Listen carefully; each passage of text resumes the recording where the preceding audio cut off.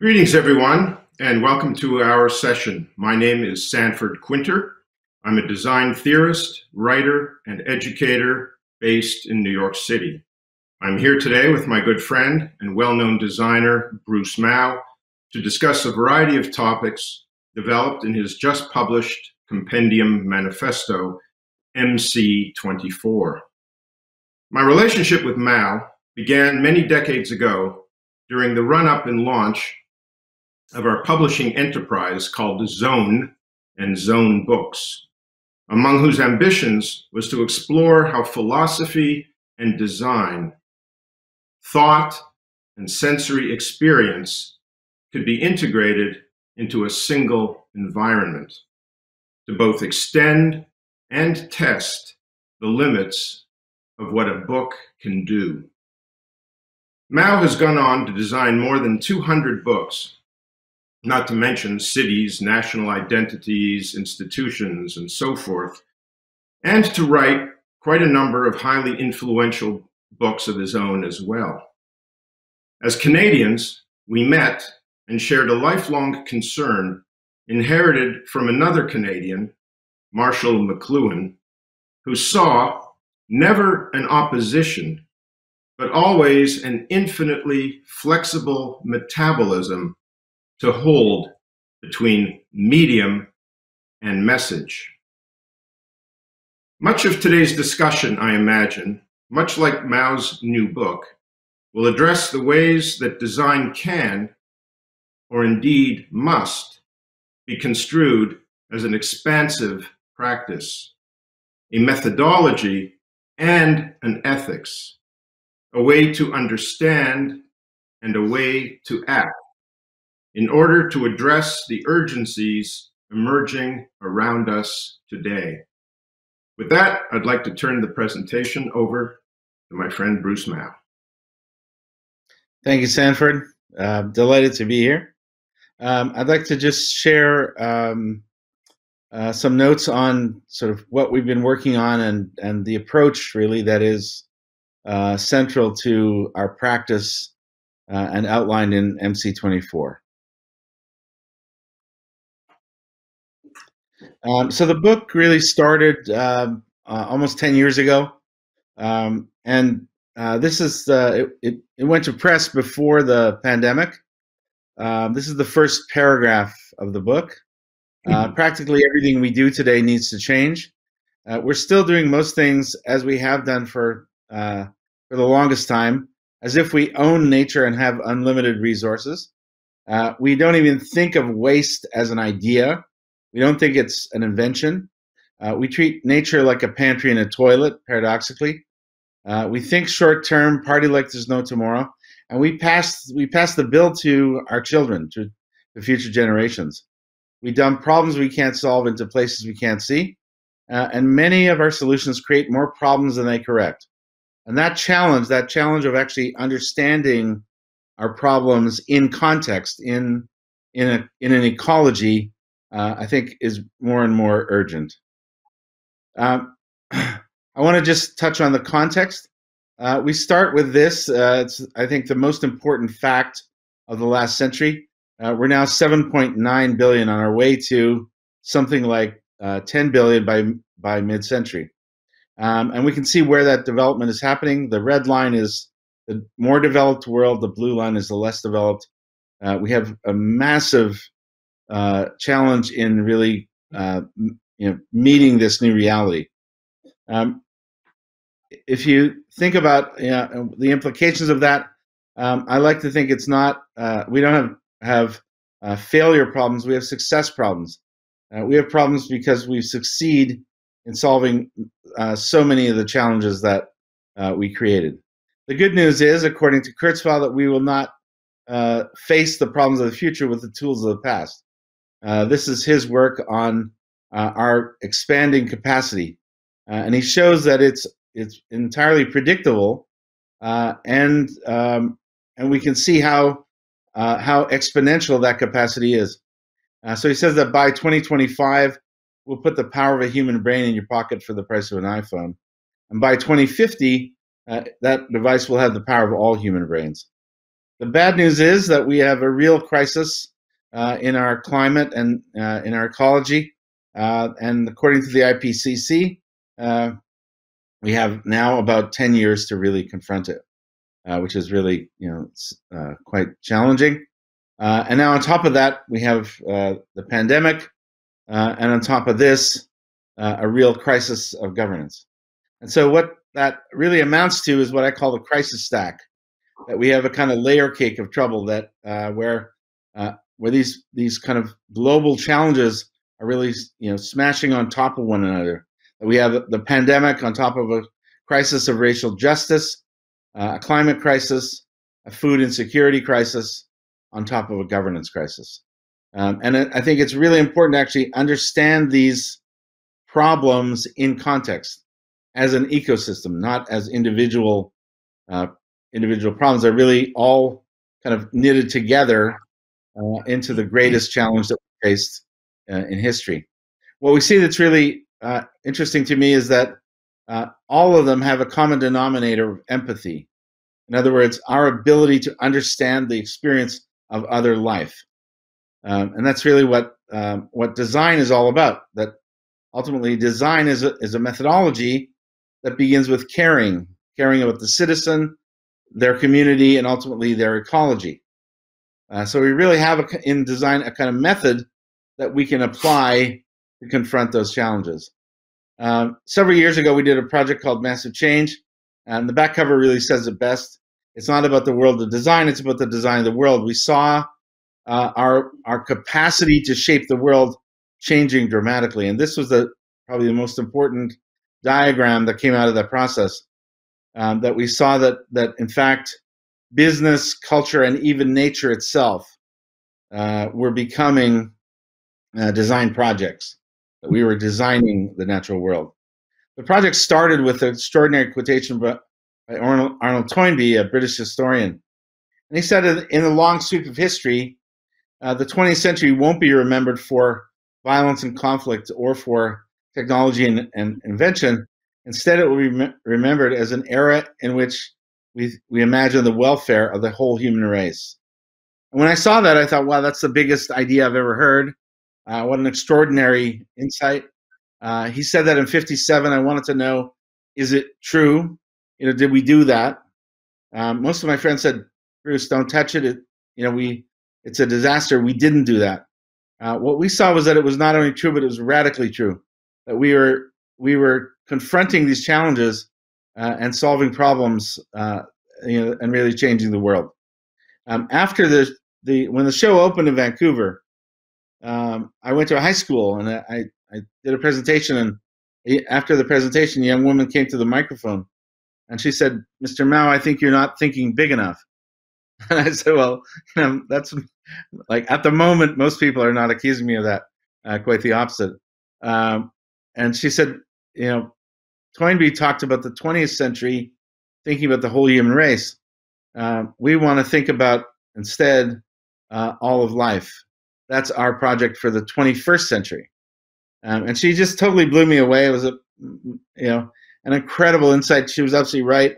We had a blind spot. Toynbee was really thinking about it, in 57 in the old way. And that really set off our journey to what we call life-centered design. And that's really what we want to talk about today. I'm part of an architecture school in Northern Canada called the McEwen School. And it's a tricultural project. And that with French, English, and Indigenous leaders. And so I've been spending time with these folks up in Canada. And what I discovered is that they have a cosmology that puts life, not humans, at the center.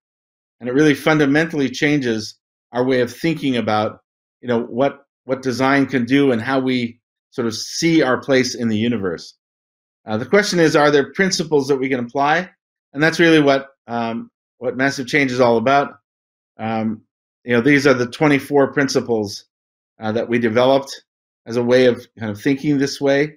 And I just want to touch on a couple. The first is first inspire, and that is we take responsibility for our ability to optimistically see the future. and inspire others to go there. The second is begin with fact-based optimism. It's not blind Pollyanna stupidity optimism. It's informed by data and really understanding what's actually going on, which we can see in a way that we haven't ever seen before in history. And this is the work of our world in data, and it shows really the kind of positive inversion that has happened in the most important metrics. And the last one is we're not separate from or above nature. That ultimately, our understanding of our place in the universe has changed. We, for most of history, thought of ourselves as quite separate. So that's really what I wanted to introduce in terms of a kind of set of concepts and principles. And I'll hand it back to Sanford at this point. Well, that's a wonderfully rich and dense presentation. I see no reason in order to apply proper emphasis to start with the overarching principle of the book, which you mentioned midway through your presentation, the idea of the concept of a life-centered design.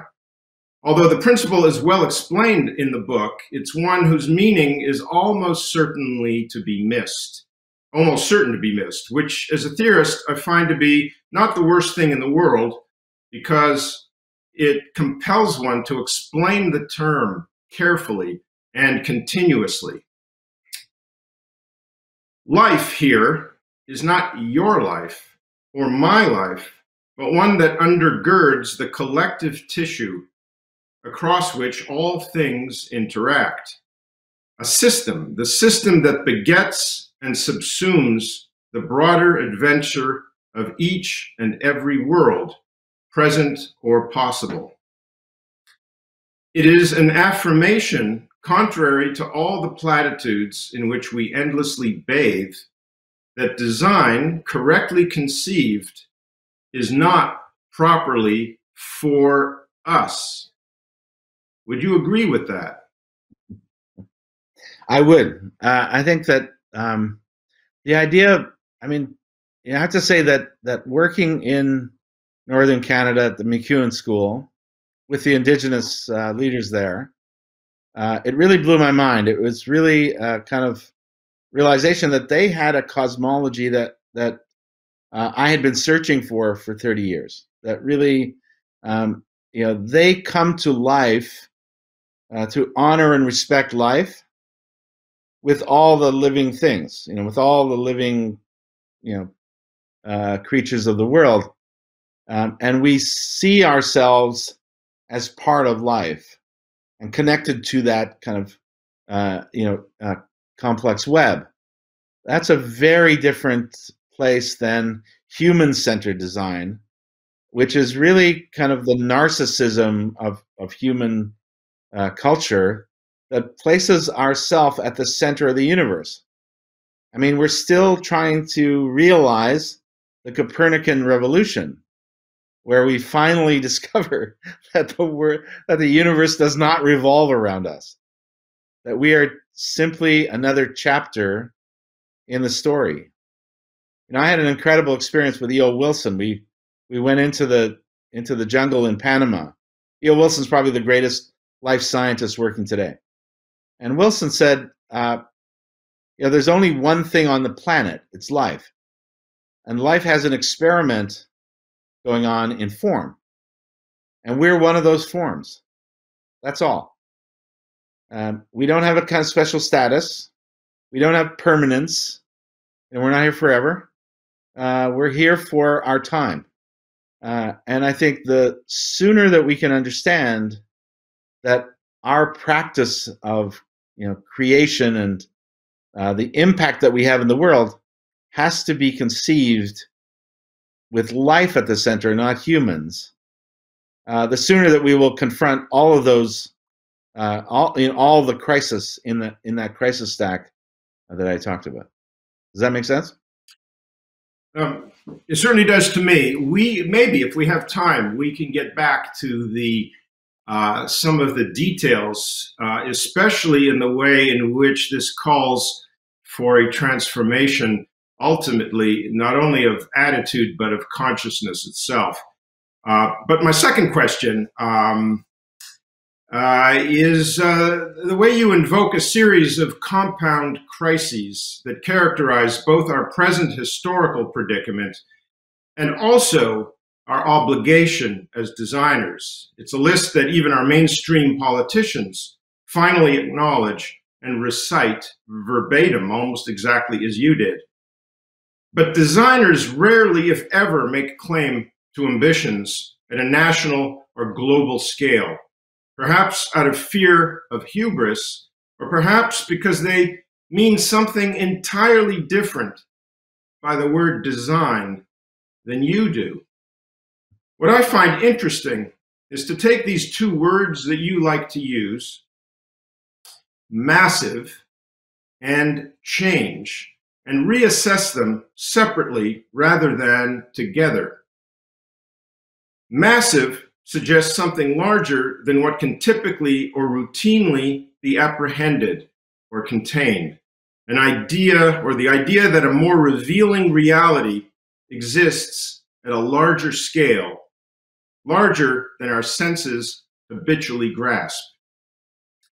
The word change, also taken at the cosmological level, and I'd like to say that it's a very important thing to introduce that scale and scope of understanding and of our predicament, the cosmological, which, of course, you say in a way was brought, if you like, to the foreground of your attention through your engagement with indigenous cultures. The word change, taken at that level, invokes a reality very different from that which most designers address when they produce contained solutions.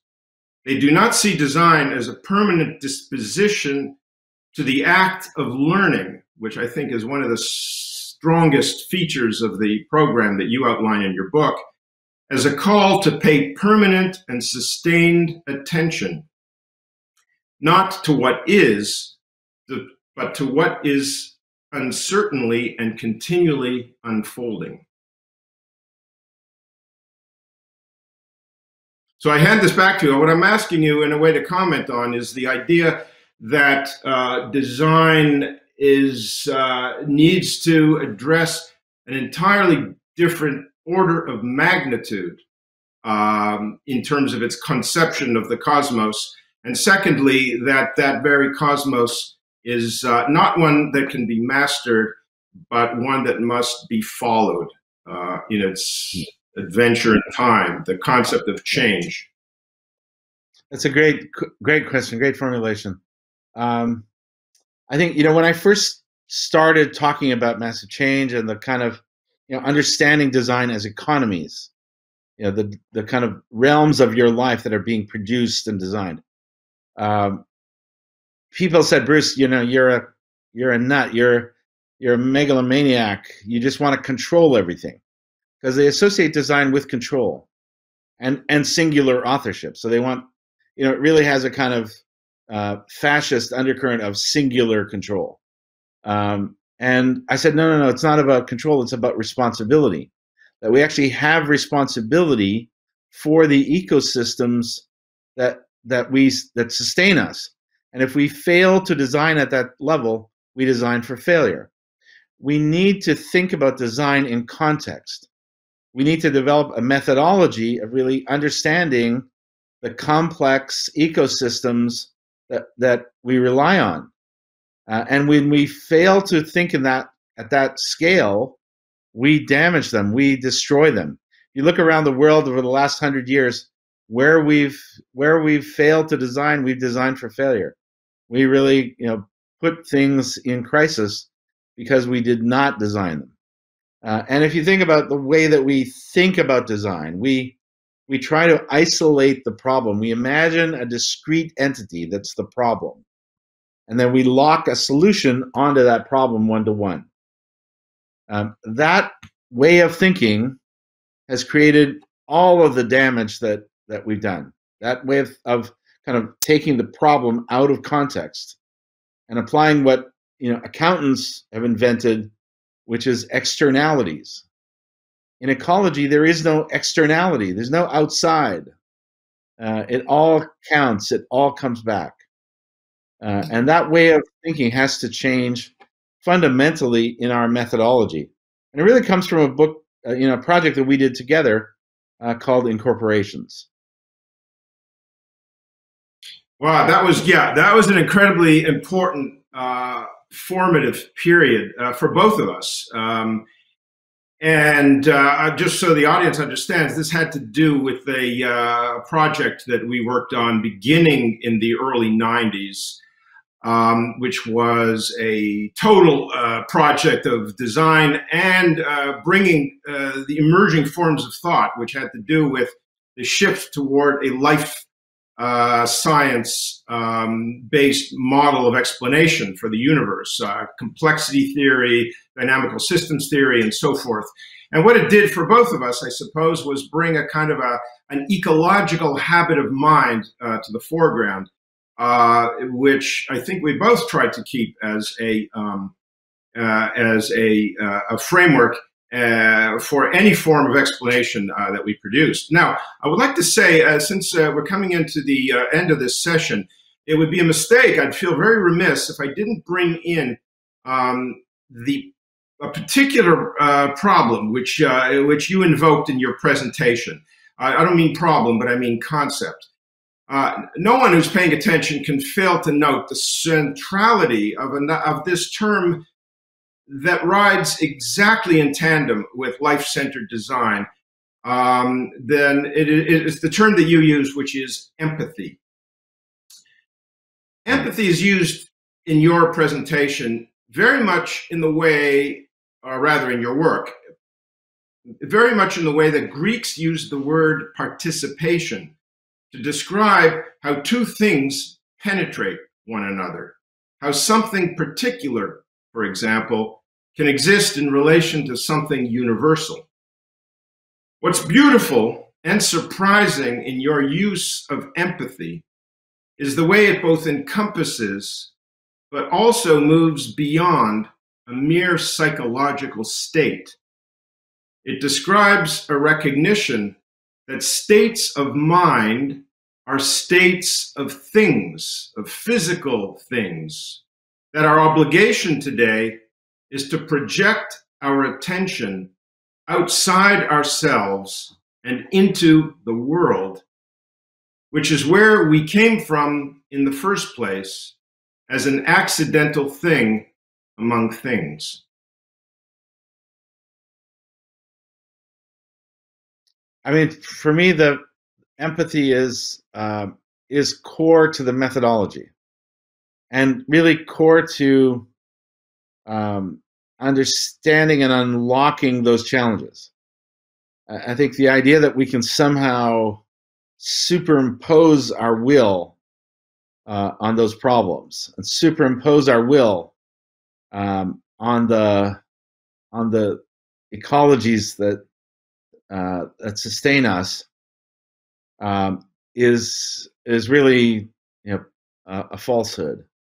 And that ultimately what we need to do, and the common denominator in that crisis stack, is the idea of understanding other living things, understanding other living species, other living ways of being, so that we can see what we need to do in context and really develop a methodology that isn't about only us. Ultimately, it's about, it is the only way to our success. So it's about us in that sense. But more importantly, it's about how we're all in this together. I mean, if you think about the challenge of race or governance or all of the things that we outlined, the common denominator is that we're in this together. Well, I would like to say, as we close, that the great challenge that I hear in what you're doing right now, of course, is to bring design into a completely different sphere of action, no longer on behalf of our